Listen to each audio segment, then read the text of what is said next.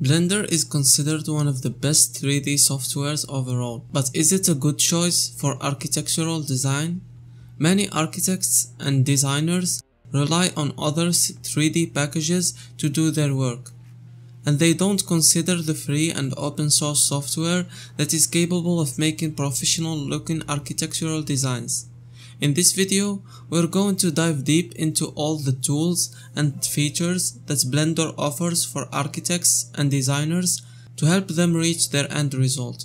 So without further ado, let's get started by taking a look at the necessary steps you need to make an architectural design with Blender. This video is brought to you by Learn to Make Looping Animations, a Blender course that teaches you to create 4 high-quality looping animations step by step. Check it out in the link below. Project development. A lot of architects rely on other softwares like AutoCAD, Revit, or others to do their technical drawings, even the designers that already use Blender, because a lot of them don't know that Blender can do technical drawing and it can actually produce full documentation for architecture work, and that's by using the Freestyle feature, which is an edge-based non-photorealistic rendering engine. It relies on mesh data and Z-depth information to draw lines on selected edges types. This feature can be used to create blueprints and technical drawings as well. Also, some artists and designers will use Blender and the CAD software to produce their technical drawings by using Blender for the early conceptual studies and for the visuals, and using the other CAD software for documentation. Modeling. Blender has a lot of great modeling tools and features that makes it better than some other CAD software, especially when it comes to speed and efficiency. One of the features that Blender offers to speed up your workflow, especially in early stages of modeling, is parametric 3D modeling, which gives you the ability to quickly change the shape of your 3D objects. Also, you can add more parametric modeling tools to Blender by using some Archify add-ons. Also, you can use some other modeling add-ons to quickly create houses and buildings, like Archipack for example, that gives you the ability to add presets for different types of stairs and windows, and also add pre-made architectural elements to your scene. Also, there is the Building Tool add-on that allow you to add procedural architectural elements like doors, windows, floors, railing, balconies, and roofs, and all of that to make the process of creating your scene easier and faster. Materials and textures. A good looking material and a high quality texture on an architectural design is one of the main things that makes the render look so great.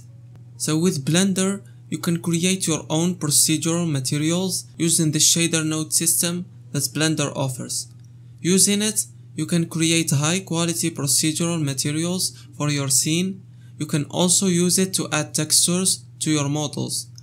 As a side note here, using high quality textures is going to slow your rendering speed, but it's going to make your render look more professional. You can get some good textures from websites that offer them for free or through a monthly subscription. And of course, with Blender, you can use add-ons that comes with big libraries of shaders and textures, even models, to help you speed up the process of creating your scene and focus more on the creative part of the workflow. Lighting. Lighting is one of the most important yet overlooked processes of creating a good looking architectural scene. Lighting can either make or break a render.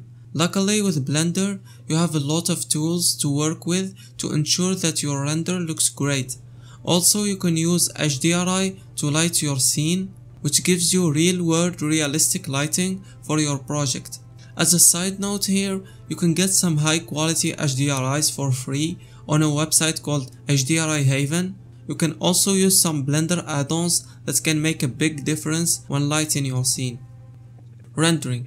After you finished modeling, texturing, and lighting your scene, now it's time to render it. And with Blender, you have 2 built-in render engines to do that. First is Eevee, which is the real-time render engine. This engine can give you a real-time view of your architectural scene. This engine is great for testing materials and lighting setups. It also gives you really fast render speed, but in exchange for realism. Blender also has Cycles, which is the physically based ray tracer, which gives you the maximum realism for your architectural scenes. You can also use other third-party engines with Blender like V-Ray and Octane Render. You can check this video here to see all the render engines that work with Blender. Now that we saw what Blender is capable of doing when it comes to architectural design, you might be asking why are the most firms and architectural designers using other softwares? Well, the answer for that is that most other CAD software has been around for a long time now.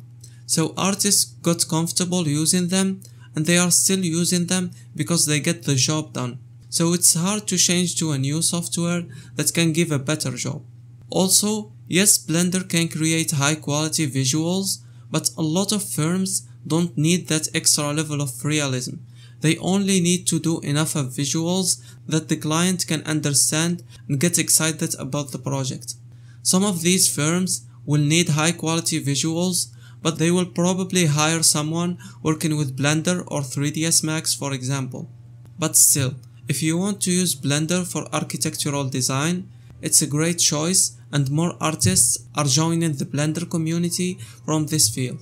Also, some architectural firms are joining as well, like Blender FX for example, which is a small studio for VR, AR, architectural visualization, and VFX, which is based in Germany. It uses Blender to create amazing interior and exterior visualizations for their clients. And also E-Interiors, which is a Brazilian interior design e-commerce startup that uses Blender for their interior design work. They developed a new platform based on a semi-vanilla Blender, Fluid Designer, and their own pipelines to make Blender work for their custom needs. That's it for this video. Tell me in the comments below what do you think about using Blender for architectural design. Make sure to subscribe for more videos like this one.